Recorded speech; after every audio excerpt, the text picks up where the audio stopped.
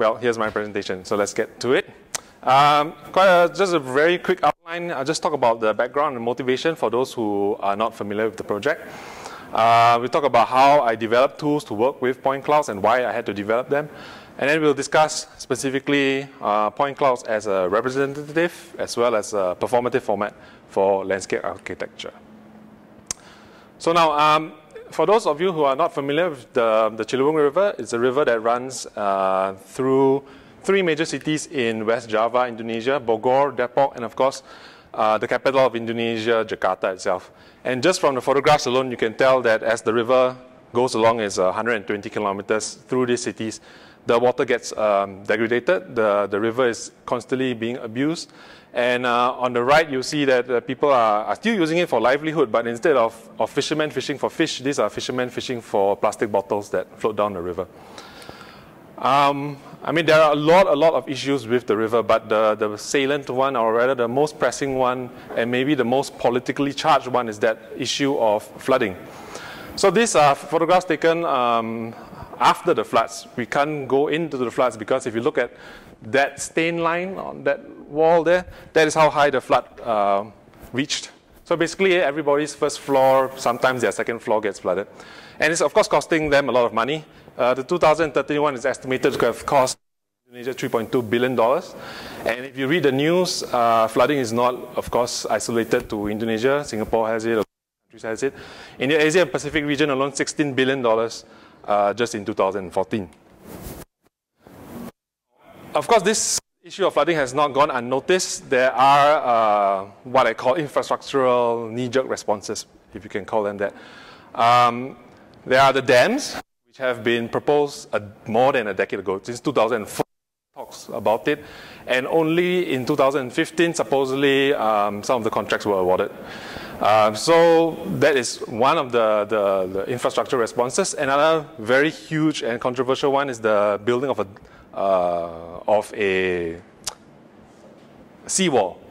So basically, trying to block off sea level rise and try to save the city from sinking. More obviously, if you go onto the ground, is this issue of normalization, which is in fact kind of like a canalization of the river itself. It's an ongoing process. You'll see more images about it later. Sometimes we question why they do it, because on the bottom right image, there is already a canal, which they are now recanalizing to make it smaller, which is a little bit counterintuitive. So, like Yasmin mentioned, we are part of a team. That's kind of the great thing about being in FCL. We are part of a team that includes engineers, planners, as well as landscape architects. And our main goal is to find, not really a solution, it's impossible to find a solution just from the 10 of us, but rather to start to think about whether there could be a change in the response that we take when trying to solve some of these issues. So instead of jumping straight ahead into engineering solutions, could there be a slightly softer approach? And this is, of course, backed by the engineers in the team. It's not just the landscape architects wanting more green. Now, from the onset of the project, there has always been an issue with data. And a lot of the times, our researchers had to literally risk life and limb to collect the data. Just to give you an example, on the bottom right, to collect hydrological data, we literally went to the dam operator's house, asked him, could I have your data? He said, yes. He'll photocopy 10 decades, a decade worth of data for us. And then we had to go and type it into Excel one by one. And of course, for landscape architects, we need vegetation, which is sorely missing. We need topography, which is completely contradictory as well as completely unusable because the river basically goes up a mountain.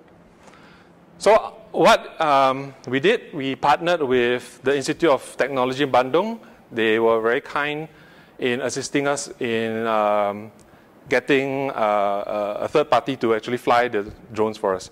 As well as the simulation platform here at FCL, we were able to create, or rather capture, very high resolution data of some of the sites that we had. So on the right, you see one of the results of this. This is a high resolution orthophoto of it, of the site, about 20 centimeter per pixel resolution.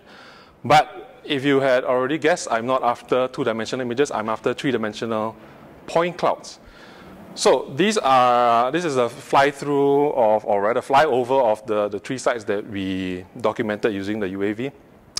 And you see, it's actually not a continuous surface. You see starting to break up where the points are not enough to cover vertical surfaces. And this is quite a difference in terms of how we actually start collecting data. And you can collect them at any scale. You can collect them at the entire catchment scale, which is really, really large, using satellites instead. You can capture them at the river corridor scale, or like what we've just seen using a UAV at the site scale. You could, in fact, have 1 million points just covering a single doorknob if you so desire. And all of this can be nested within the same three-dimensional environment. Now, this is something that is very different from what we are used to as landscape architects. If you had wanted to work with a three-dimensional model, you would have started something like this. Started with a base map, contour maps, adding on building outlines and footprints, extracting them, and so on and so forth. Now, on a silver platter, you're given something as detailed as that. Of course, with that detail comes a bit of problems that we will discuss about later. So, now that we understand that the starting point is this high-resolution, three-dimensional point cloud data, my hypothesis, I won't read through the whole thing, is essentially to try to use it as simultaneously as a representative and performative format. Why am I doing this? Firstly, if you were to do landscape representations, that would generally be one by itself. And if you were to do performance testing, that's another school of thought. Usually you had to jump through hoops. You had to convert from one format to another. If you wanted to try, for example, a landscape perspective, if you wanted to run a flood simulation through that, it is impossible, right? So in order to do something that is kind of embedded in a single loop, the hypothesis at that point of time, that point be one of these formats that would allow you to do this. Now, before I even begin trying to understand whether it is beneficial to go towards such a workflow, the problem was that although there are tools to work with point clouds, they are scattered across many, many different platforms. ArcGIS has some, you have some from Bentley, you have some from Autodesk, etc., etc.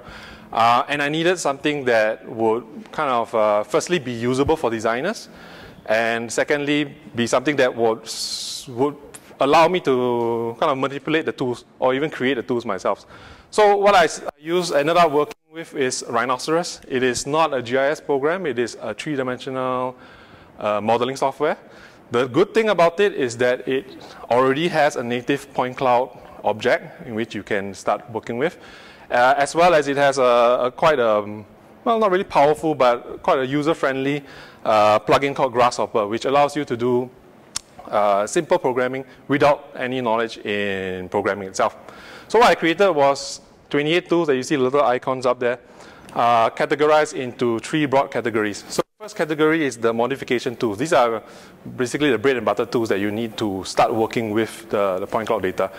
Incision, you can cut it out, you can copy. In this case, it's a copy and paste job from somewhere else.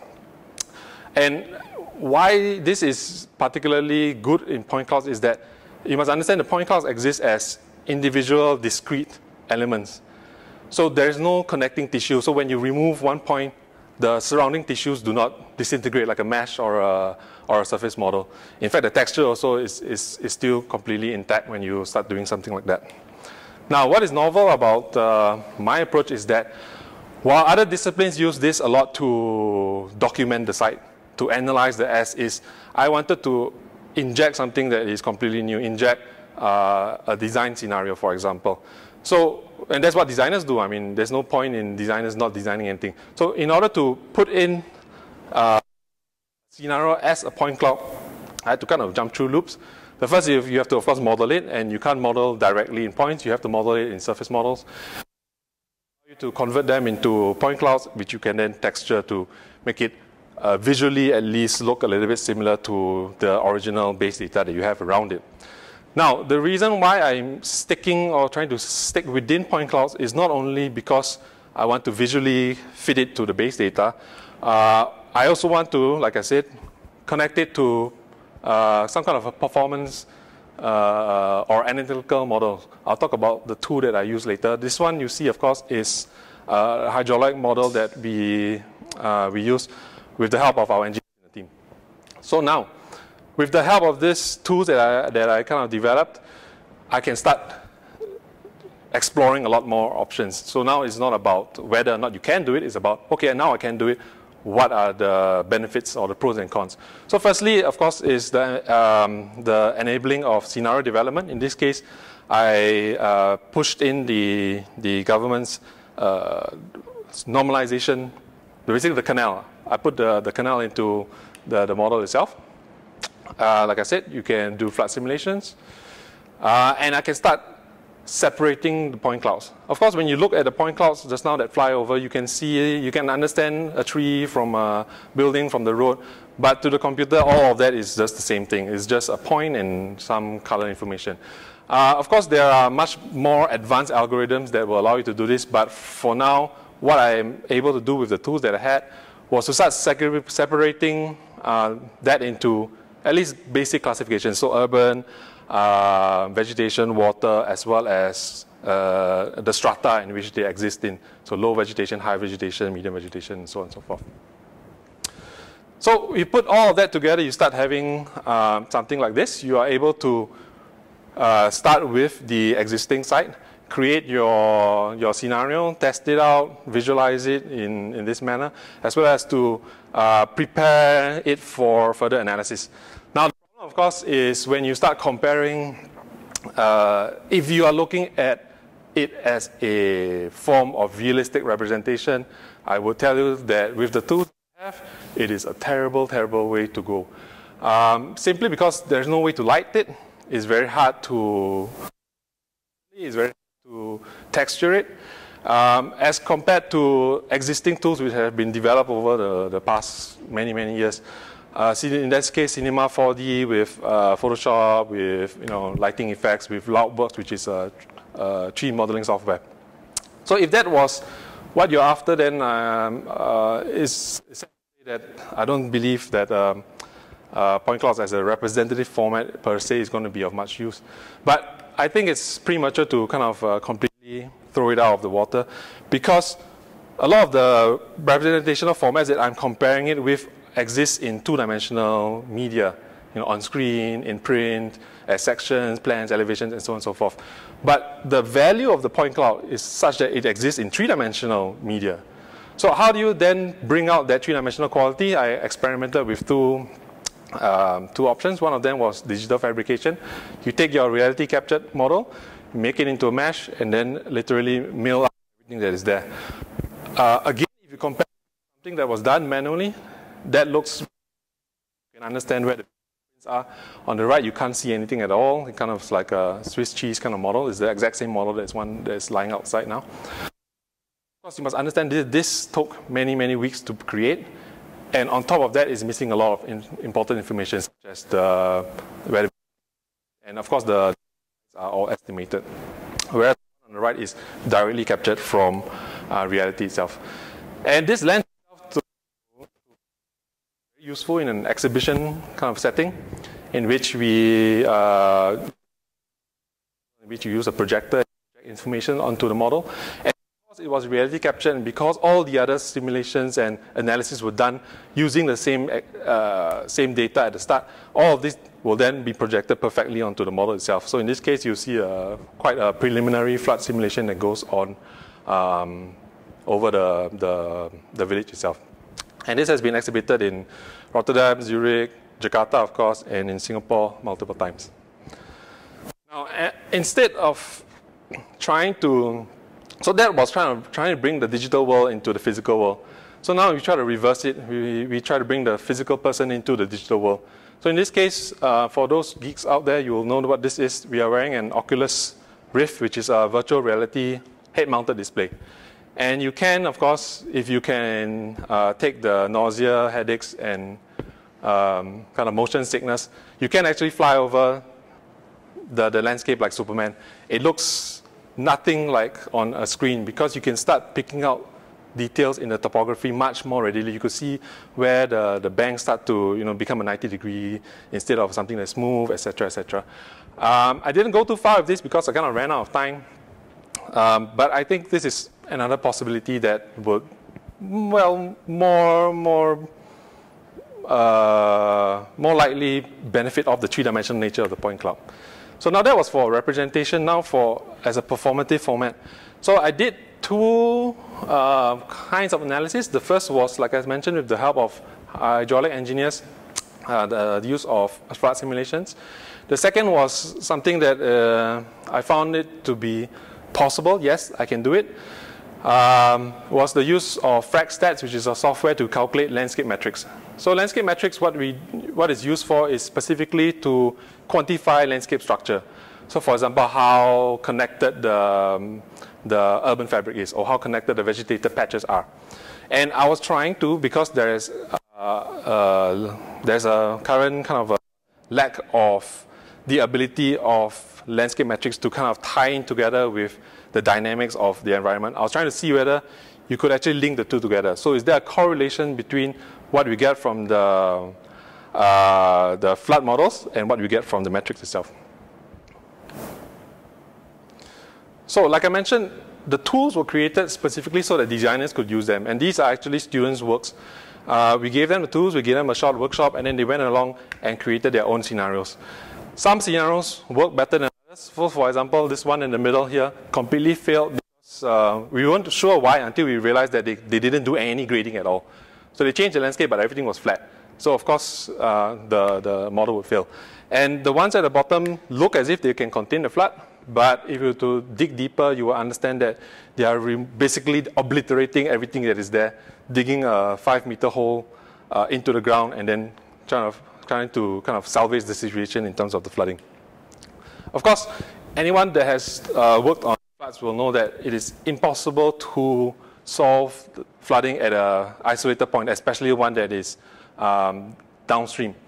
So instead of a design-based approach, we went to a decision-based approach. So we zoomed out. We looked at, instead of a small section, we looked at a 40-kilometer stretch instead. And then we put in things that we thought were most likely going to happen. So first, of course, there's the original scenario, but there's also, if you look at the section, a full normalization scenario, which is basically the canal running the entire 40 kilometers of the stretch. Something that I think is more representative of what will happen, which is a partial normalization, in which sections of it start to get normalized. And then, of course, our dream is that instead of using any of those infrastructural things, we start to use green infrastructure instead. So we have retention basins, we have areas in which vegetation is allowed to slow the water down in an attempt to try to mitigate the floods. So let's look at this. So in terms of its extent, the full normalization scenario is, of course, the entire stretch. And this is not something that is plucked out from fantasy. We actually use sections that they drew, and then we embedded it in, I think, 400 over different sections, and then interpolated across the entire river. The partial normalization, like I mentioned, is the same thing, but a lot less extensive. And then, of course, the green infrastructure scenario is the one where we kind of scatter little elements across the entire stretch. So this map on the left is a probability of inundation map, which our engineers did. And it's actually a very dangerous map for us to show to stakeholders, because if you were to take this map as the only result that you have, and if your only concern is the flood, you would go with the full canal, because it is the one that will solve the floods. And we know it will solve the floods because that section, that cross-section, was designed specifically to hold that amount of water. So theoretically, it should work, and based on the simulation, it does at least most of the time work. The other two work to a certain extent. So the retention basins flood like they are supposed to, the expansion areas flood like they're supposed to, but the downtown area still has a little bit of trouble, a little bit of flooding. Now, this is when the engineers have to come in and kind of let us understand the graph a bit. So the full normalization scenario, the problem with it is we already know, of course, through experience from other canals, that the flood is going to come harder, it's going to come faster, and it's going to hit downstream a lot faster. And downstream is central Jakarta. So not only is that going to happen, it's going to have a lot more erosive power. Water is going to come in faster, harder. It's going to erode the banks a lot harder. So we don't think that's the right way to go about it. We also have another two scenarios. One I call the urban scenario, and another one is the vegetative scenario. Nothing was changed in terms of the bathymetry of the river. The topography is entirely the same. The only thing that changed was the amount of riparian vegetation.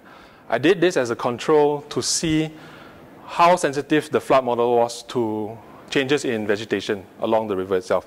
And unfortunately, we could not see any difference at all. So even though I reduced the vegetation down to 30% or I increased it, it didn't look like there was much at all, which is a bit contrary to what we understand from other literature, in that riparian vegetation does have a role to play in flood mitigation. So what I'm suspecting is that the flood model itself, at least the portion that controls how vegetation is calculated, is not fully encompassing the effects of vegetation. So for example, it doesn't account for infiltration. So all it does is it accounts for friction, that's all. Well, that's as far as we could go with that. But the problem, of course, with that was that when I tried to correlate some of the landscape metrics back to that, it was impossible. So you could, I believe, completely change it into vegetation. I mean, like everywhere is vegetation, and then these numbers will be exactly the same as you see on screen. So that was a bit of a disappointment, but at least I know for a fact that it is definitely possible to run some kind of analysis, this kind of analysis on the models itself. Now, towards the end of last year, when all our models, all our data was almost in, we were contacted by an NGO, Ciliwung River. So they were proposing, or they were counter-proposing some of the government's plans of relocation and eviction. And they wanted our help to kind of help them along with the flood simulations. And of course, we tried to do that. So we got everything together. We made sure the floods were as representative as possible, to the best of our knowledge. And then on 20th of August, this happened. Or rather, after 20th August, eventually this happened. And it looks a bit more like a war zone now than anything else. The government came in, bulldozed everybody that was within, I think, about a 25-meter radius from the river.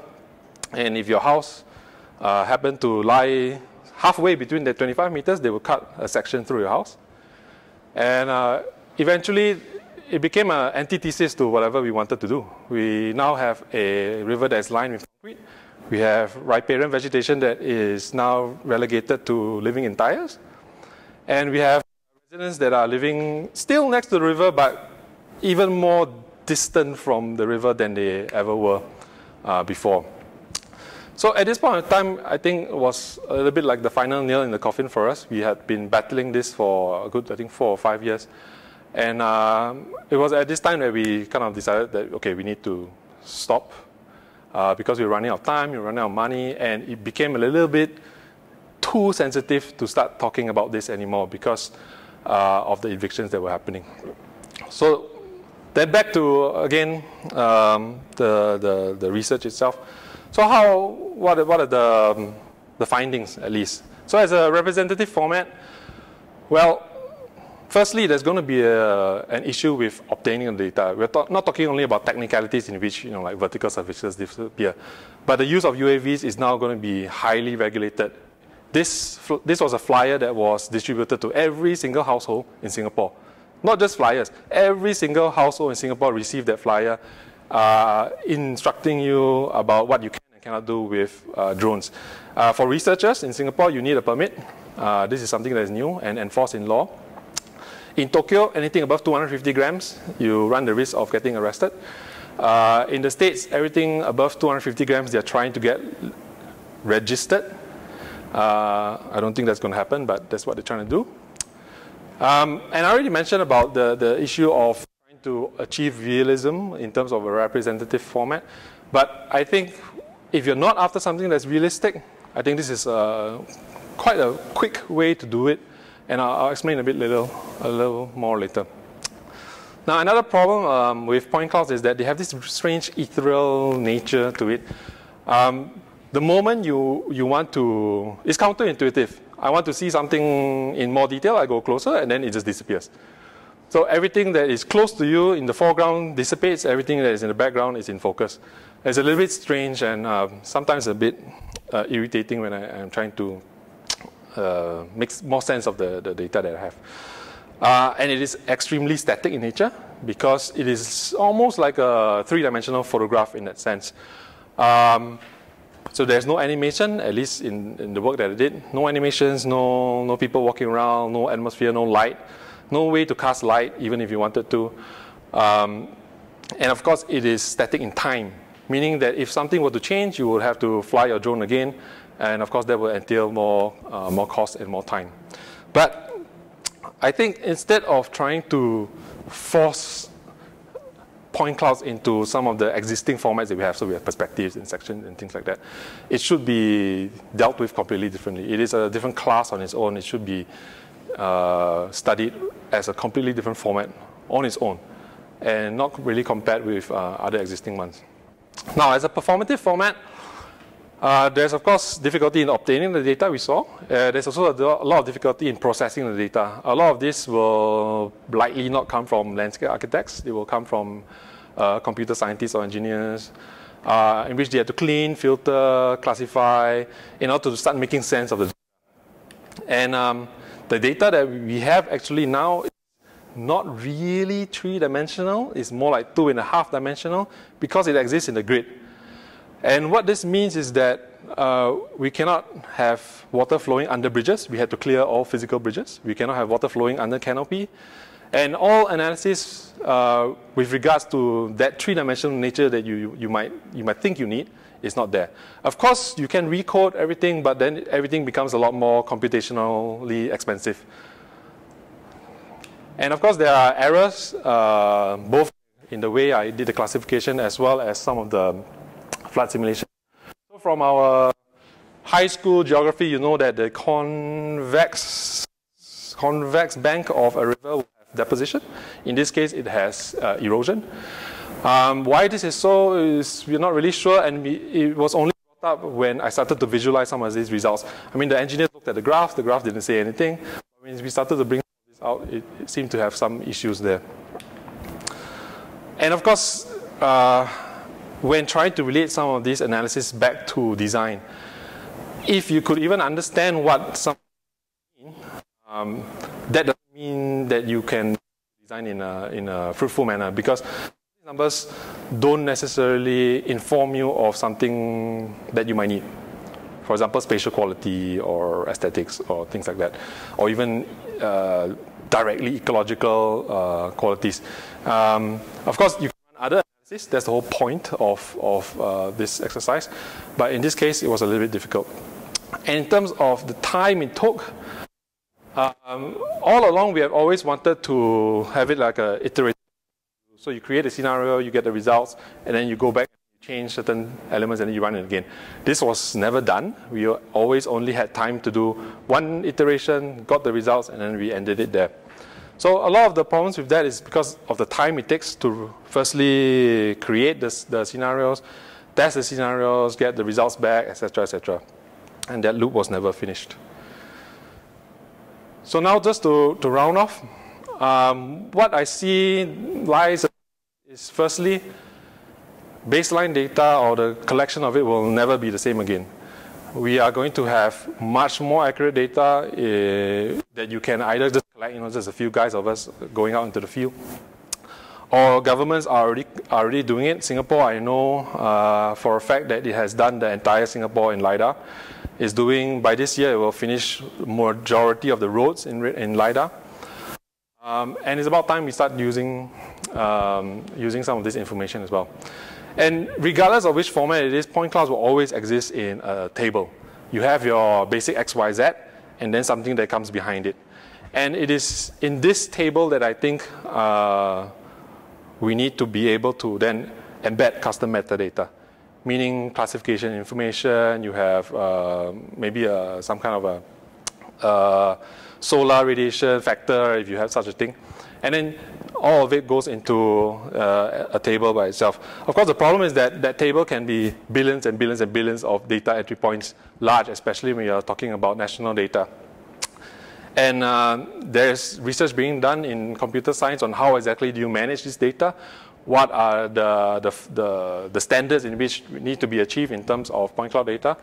But I think it's a good time in which we start to highlight to software developers, large software developers, that there is a need for certain other tools to start coming together and using the point cloud data. Not just, I mean, right now, a lot of it's just measuring, simple stuff like I saw what NParks was doing, trying to see whether the vegetation was too low so that you need to go and trim the trees. So I think there's a lot of value that needs to go in it, and I think we are at the starting point of something that is going to be completely different from everything that we have known in terms of 2D GIS. So now we are moving into a completely three-dimensional world, and I think all these analysis and tools and all the things that we have been doing in 2 dimensions need to start to progress into this 3rd dimension. And eventually, when that all kind of comes together, I think this is where point clouds for landscape architects is going to be the most useful in early stage testing. So we do it for buildings. Why not for landscapes? So instead of just blindly designing and basing it on aesthetics, why not test certain scenarios? Why not, have, of course, you could have other performance indicators as well, and running the loops eventually when you get up to speed with it. And this all needs to start being inculcated in our young landscape architects, not so much to replace whatever they know now, but to enhance it, to bring it to the next level. And for me, the next step, I will be joining the National Parks Board in about 1.5 weeks' time. And I'll be specifically looking at trying to use the LiDAR data that was collected by SLA, specifically for urban ecology users. For design, I'm not sure because they didn't put me in the design group, but well, let's see.